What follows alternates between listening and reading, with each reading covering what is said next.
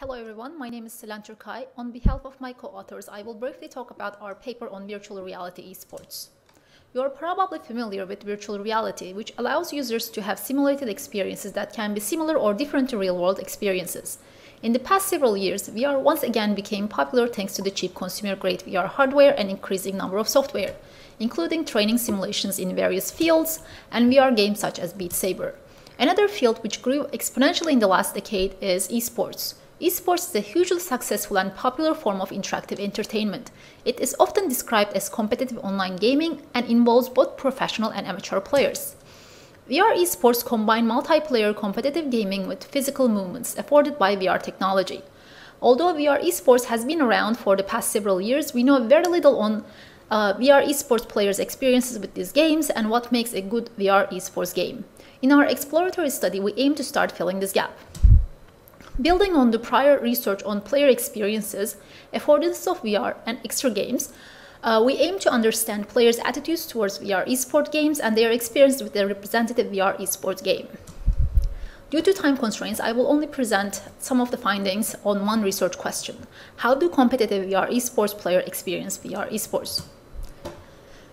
We recruited 8 professional or semi-professional CSGO players to participate in this study.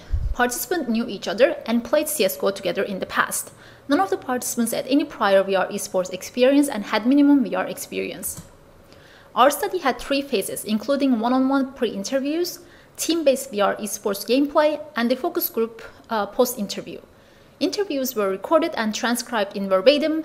Our team analyzed the data using thematic analysis. Participants in teams of 4 played a first-person shooter VR esports game called Soul Raiders. They played the game for 2 times at a local VR game arcade called Zero Latency. Our game consisted of one game consisted of best out of 3 rounds, each played on different maps. Objectives included controlling a point on the map or having the highest number of kills within a set time.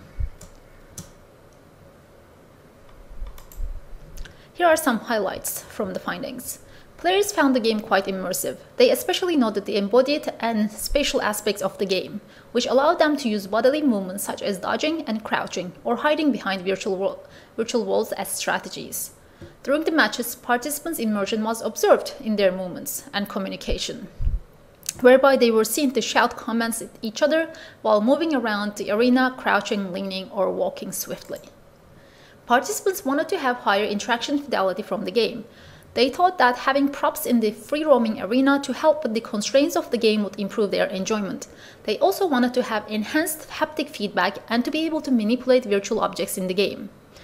The heights of the player avatars in the game reflected their actual height, and that was sometimes advantageous as a short player avatar can crouch and hide easily, whereas a tall player avatar could be seen and targeted easily.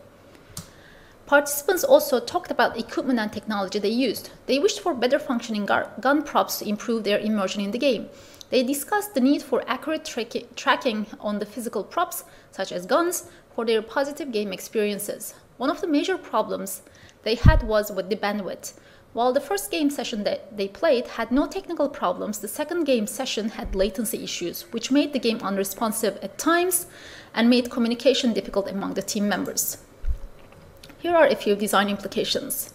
Standardized hitboxes. Player hitboxes had a significant impact on their player experiences.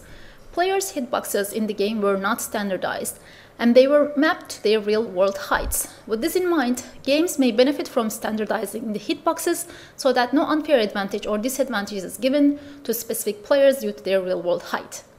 Participants desired higher levels of interaction fidelity. Using haptics and props could feel more realistic within the game world, potentially increasing levels of embodiment and immersion. By providing physical representation or props in game peripheral can potentially raise players' skill caps as well. Participants stated their desire to be able to communicate with the opposing team during the game. While previous studies with esports found that this may cause negative behaviors such as toxicity, being in the same physical space may help alleviate such negative behaviors. Thank you very much for listening. Happy to take questions now.